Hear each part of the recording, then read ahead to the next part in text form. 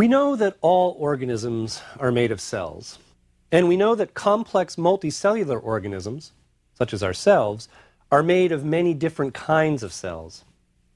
But what do I really mean when I say different kinds of cells? What makes cells different?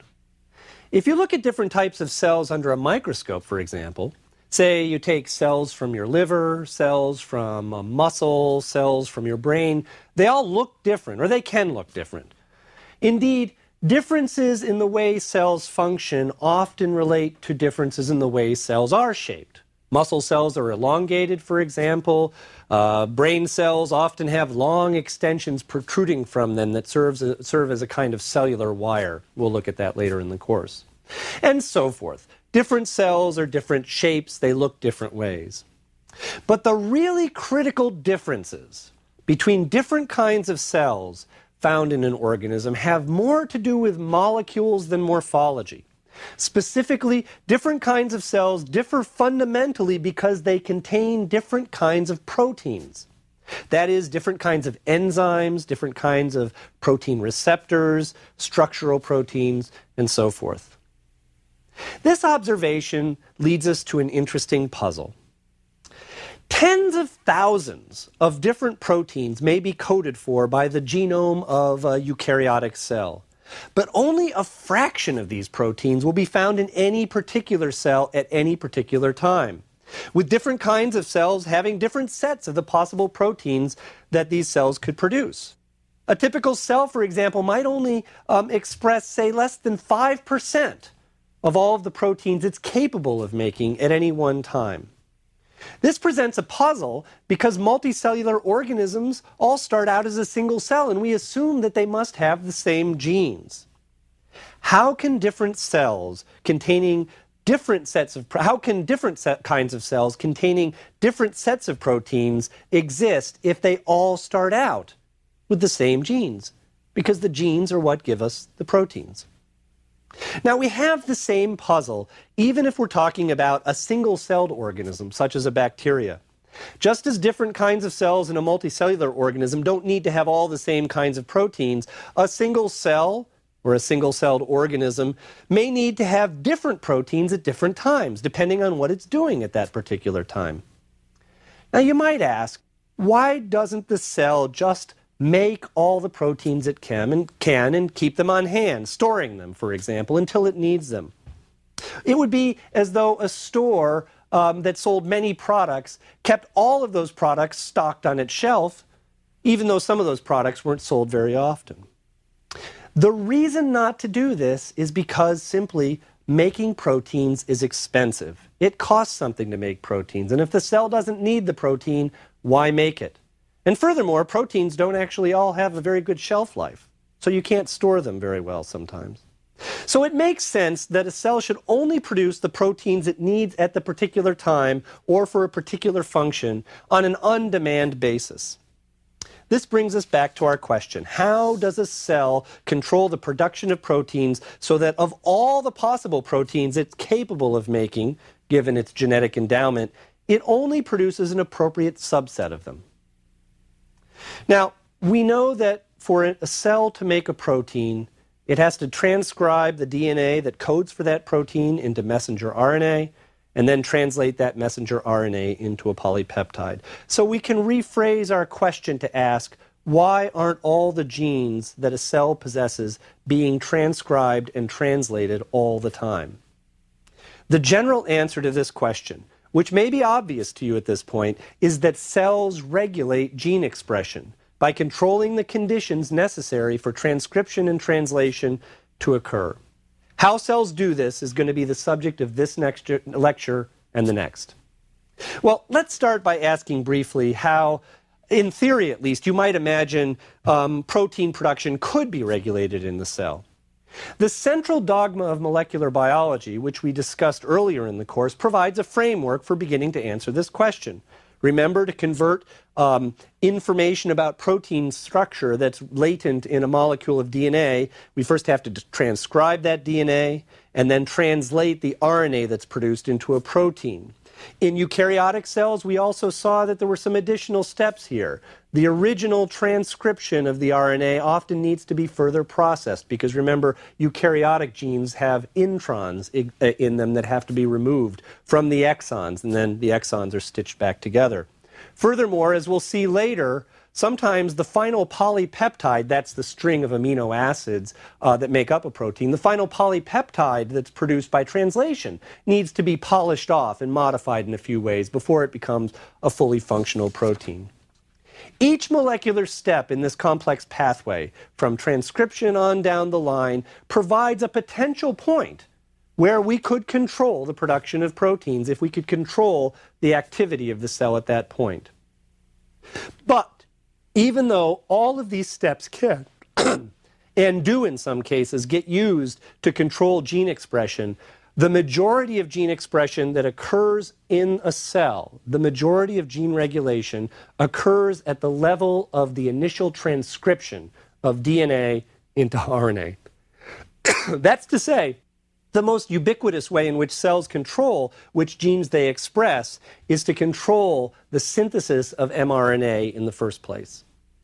Why should this be the case? Well, again, it has to do with cost. Every step in this synthetic pathway costs something in terms of energy and the resources needed to build new molecules. Why let that progression go too far instead of just cutting it off right at the beginning? It's the most cost-effective way, and indeed, this is the way cells regulate protein production. So, the most important question that we have to begin to address now is this: what determines whether a particular gene on a DNA molecule is transcribed or not? And that's the essential question that we want to answer when we're talking about gene expression. The most simple way to state the answer to this question is that each gene has a kind of switch associated with it, a switch that actually is part of the DNA molecule itself.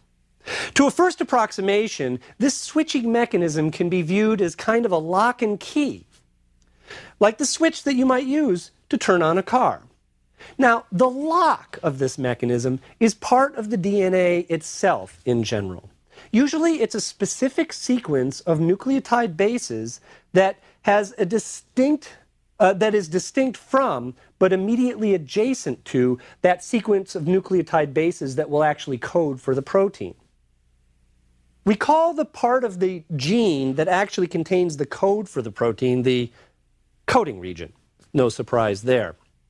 Each gene also has associated with it then what we would call regulatory regions. Regulatory regions that are generally upstream from the coding region. Before the DNA polymerase that would transcribe the gene would get started, it has to start at this upstream point. And it's these regulatory regions which sort of represent the lock that we have to unlock in order for the gene to be transcribed. Now, if there's a region of DNA that serves as the lock, what's the key? Well, the general answer to that question is that the key is usually a kind of protein. A protein with a right shape to fit the DNA lock.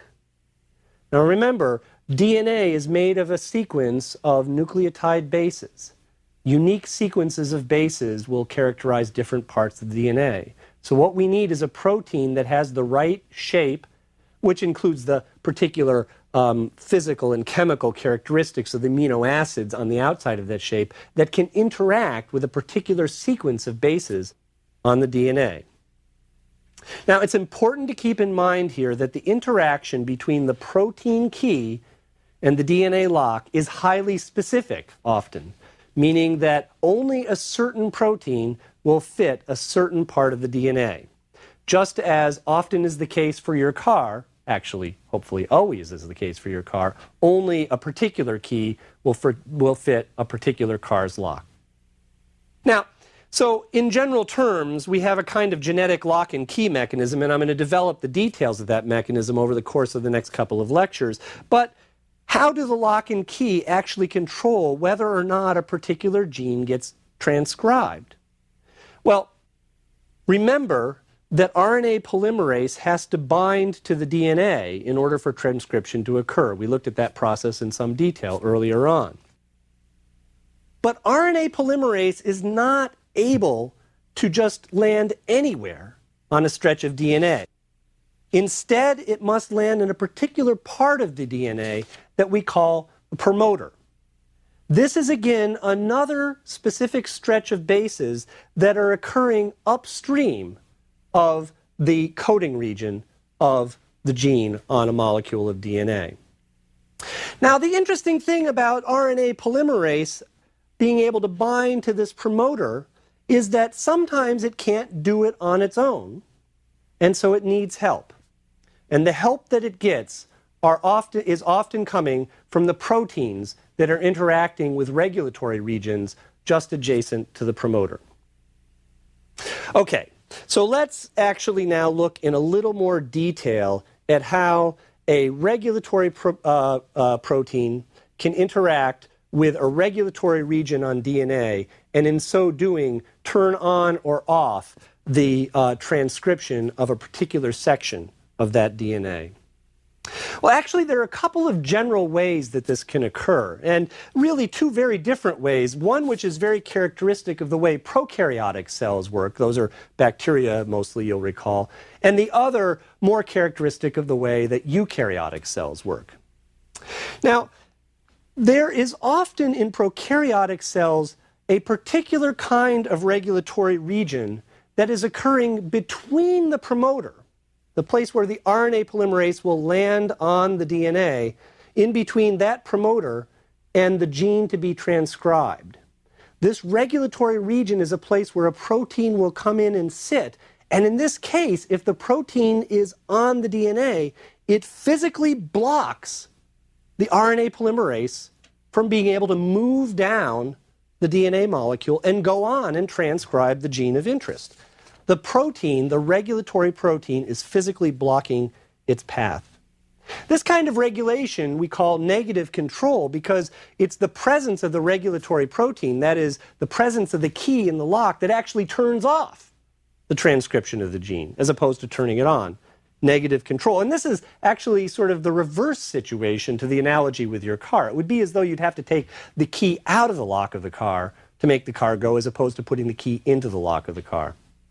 Now, the other general mechanism by which regulatory regions and regulatory proteins, that is, locks and keys, can control the activity of RNA polymerase has to do with the fact that RNA polymerase, as I said, is not always able to efficiently bind to the promoter itself.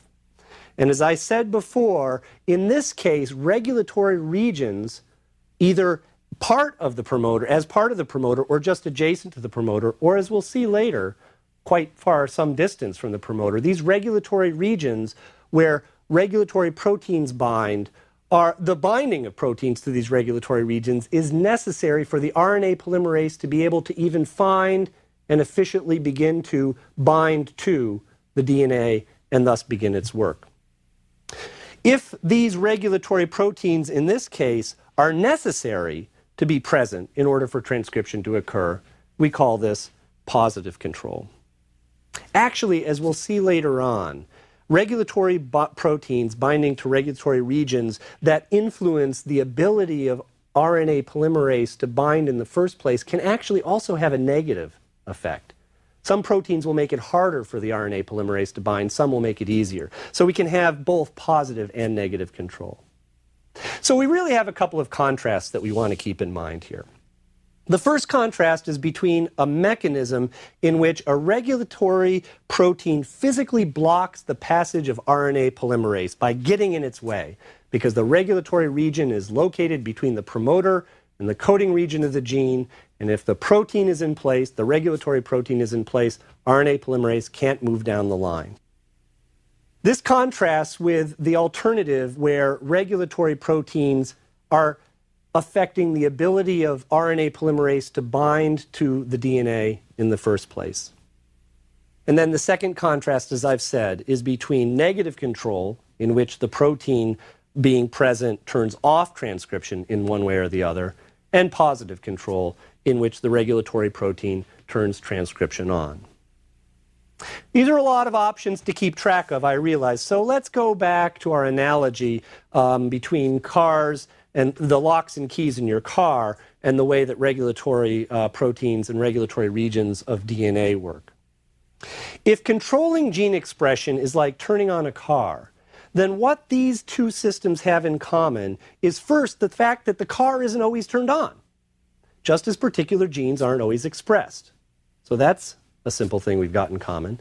And second, we have in common the fact that there has to be some interaction between some kind of key and some kind of lock for the car to run. Now, the difference here is there are several differences that we want to highlight. The first important difference is that the driver, which is you if you're getting into your car, or RNA polymerase, if we're talking about gene expression, behaves very differently. When you want to get into your car, you say, that's my car, that's where I'm going. You recognize the car, and that's the car you get into. You have the key and you drive off. RNA polymerase itself is not so selective. RNA polymerase will try any gene it can. It will always be just trying to bind to promoters. In other words, RNA polymerase and its interaction with the promoter region is not at all selective. So this is different than the way we think about cars and drivers and keys. Now, the second difference that we've talked about is that in some cases, a gene will only be expressed if a particular key is not in the regulatory lock. And as I said, this is quite different from the way we think about cars. This would be as though we have to take the key out of the lock of the car to make the car run. Now, a third difference, one we haven't mentioned yet, but one which is especially important when we begin to talk about gene regulation in eukaryotic cells, is that there sometimes may need to be the right combination of many, many different kinds of keys for a gene to be expressed. That is, some genes have several different regulatory regions, and the gene will only be expressed if the right combination of regulatory proteins is present. This would be as though you needed a whole bunch of different keys to start one car. And furthermore, some of those keys have to be in the lock, and some of them have to be out of their respective lock. So the keys and locks we use with DNA, or that DNA uses to express different genes, are roughly analogous, but quite a bit more complex than the way we usually think about keys and locks. Now, I want to go and look at really what was the first and most simple case of our understanding of how gene expression works. An example that came from gene expression in a bacteria called Escherichia coli, or Escherichia coli, E. coli for short. Usually we biologists just shorten this to E. coli because we don't want to say Escherichia all the time. And E. coli, as you may know, is a very common bacteria and is commonly found in our own intestine. E. coli in our guts make their living by digesting various nutrients that are available to them from what we eat. And the nutrients that they have available obviously differ depending on what we're eating. And this then brings forward the question of how do these bacteria express different genes, if they do, in order to deal with the various kinds of nutrients that they're trying to digest. Now, in general, E. coli is capable of digesting a whole bunch of different nutrients. It especially prefers simple sugars like glucose, but it's also able to digest more complex molecules. And the one we're going to talk about is a slightly more complex kind of sugar called lactose. Lactose is so named because it's a complex sugar commonly found in milk. Now, the thing about lactose is that the way E. coli has to digest lactose is to first break it down into simpler sugars. Actually, it breaks it down into two simple sugar molecules, one of glucose and one of a sugar called galactose. In order to do so, E. coli needs to be able to express a few enzymes that are used for the breaking down, or what I'll call the metabolism of lactose, that they use for nothing else. And let me name these enzymes. They're somewhat big names, but I'm going to be referring to them as I go along, so we might as well get them out on the table. The first of these enzymes is called beta-galactosidase. Now, this is the enzyme that breaks lactose down in one molecule, from one molecule to two simpler molecules, one of glucose and one of galactose. The other enzyme worth mentioning here is called galactoside permease. This enzyme actually doesn't break down lactose, but is necessary for the lactose to be brought from the outside of the cell to the inside of the cell. In other words, this enzyme, galactoside permease, is kind of helping to transport the lactose into the cell so it can be processed. There are a couple of other enzymes involved in the metabolism of lactose that I won't mention here because these two are really sufficient to understand the story. Biochemists in the early part of the 20th century that were interested in metabolism of bacteria and specifically of E. coli discovered early on that the enzymes used by E. coli to process lactose would only be made by those E. coli if lactose itself was present. In other words, the E. coli in my gut right now are not producing these enzymes because I haven't eaten any milk or milk products for quite some time. But if I drank a glass of milk right now, within a matter of minutes, the E. coli in my guts would start producing both beta-galactosidase and galactoside permease. You can look at this in culture and show that it's the lactose itself that somehow turns on, or as we say, induces the expression of these genes. And this is the observation that led two French biologists, Jacques Monod and François Jacob, to ask, beginning in the 1950s, how lactose could possibly act as what they called an inducer that regulates gene expression of these lactose metabolizing enzymes. Now, how did they go about doing this? Well, Jacob and Monod actually used what is a very common approach to understanding the structure and function of proteins and the genes that control them. They performed what we call a mutant screen. They took E. coli and exposed them to a number of mutinizing agents, things like UV light or chemicals that induce mutations in the DNA, because they were trying to create mutant phenotypes specifically that somehow lacked some aspect of function related to the ability to metabolize lactose.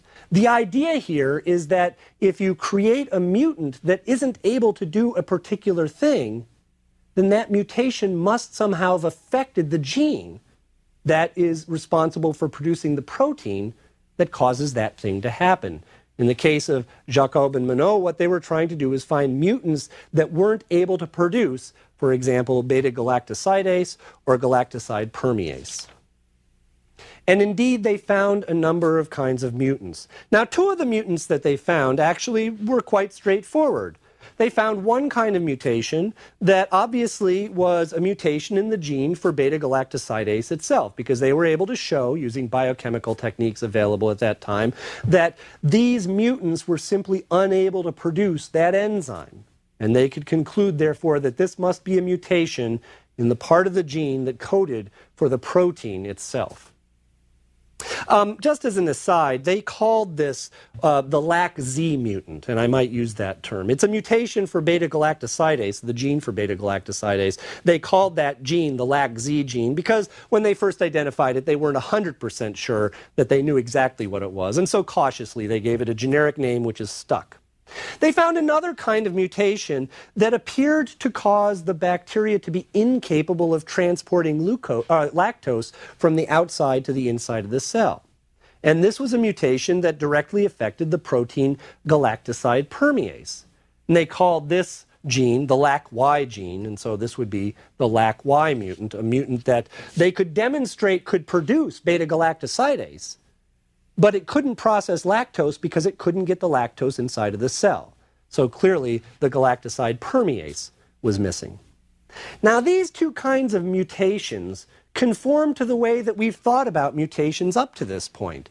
A mutation occurring in some region of an organism's DNA that codes for a particular protein is almost invariably going to knock out the function of that protein. Why? Because most mutations are going to change the protein in some way that makes it not able to do its job because it's probably a different shape because it has a different amino acid in it. So both of these mutations were what we might call loss of function mutations. And they're the way we think mutations should occur. The bacteria can't do something because it doesn't have the protein. But Jacob and Monod found a very different kind of mutation as well, a third class of mutation. These mutants were different because they always produced beta-galactosidase and galactoside permease. They never were able to turn these genes off. It didn't matter whether lactose was present or not. These genes would always be turned on. Now, this was puzzling because it's a mutation that's working a little bit differently. Somehow this mutation doesn't cause a loss of function. It sort of causes a gain of constant function. Well, Jacob and Monod named this gene the LAC-I gene. They called it the LAC-I gene because this mutant didn't need the inducer, there's where the I comes from, in order to turn on the production of these enzymes. So this third mutant presented a puzzle because it was a gain of function. Somehow, a protein being affected by this mutation caused the system to never be shut off. This observation led to a key insight by Jacob and Monod, and the insight was that somehow the protein coded for by the LAC-I gene must be involved in the regulation of the two other genes, the beta-galactosidase and the galactoside permease gene. Now, today this seems like a pretty simple idea, but at the time it was absolutely revolutionary. And the reason it was revolutionary is up to this time, biologists had thought of genes as simply coding for functional proteins, proteins like enzymes or receptors or structural proteins. But what Jacob and Monod were proposing was that there were particular kinds of proteins whose sole function it was to regulate the activity of other genes. Genes for regulatory proteins. Now, evidence that the LAC-I gene, or I should say the LAC-I gene's protein product, was involved in the regulation of the LAC-Z and the LAC-Y genes seemed pretty clear to Jacob and Monod. This was a pretty obvious hypothesis once they had gained this insight to propose. The real question at the time was to figure out how this protein worked. That is, how could one protein influence the expression of genes for other proteins? Of course, Jacob and Monod realized that this was the critical question to answer to solve the problem of how genes can be expressed in general, in different types of cells or at different times in the same cell. Now, in this particular case, lactose metabolism, there was another part of the puzzle that was still pretty puzzling, and that is, how does lactose itself fit in the picture? Remember, in a normal cell, lactose appears to be what turns on gene expression. If you add lactose to a culture of E. coli, they start making beta-galactosidase and galactoside permease. So lactose is acting as an inducer, but Jacob and Monod had identified a protein that seemed to be involved in turning off the gene. Jacob and Monod called their protein a repressor because it repressed the expression of the other genes. So somehow, lactose, an inducer, had to interact with the LAC-I gene product, the repressor, in such a way that the combination would either turn on or off the expression of other genes.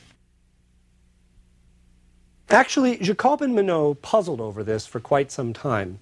And all the history books write this story in different ways. It seems clear that the insight they eventually gained was not one that they came on by themselves, but was one which was suggested to them by yet another researcher, a man named Leo Szilard, who was a physicist.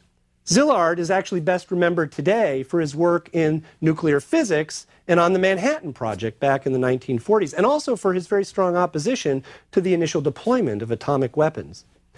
Szilard had worked theoretically on the problem of the biochemical pathways that organisms like bacteria use in metabolism.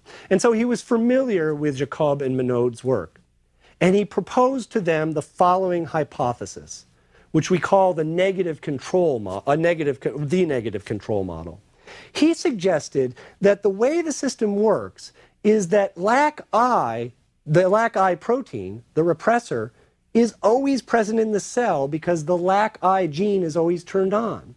When the repressor is present, somehow that repressor turns off the expression of the other genes.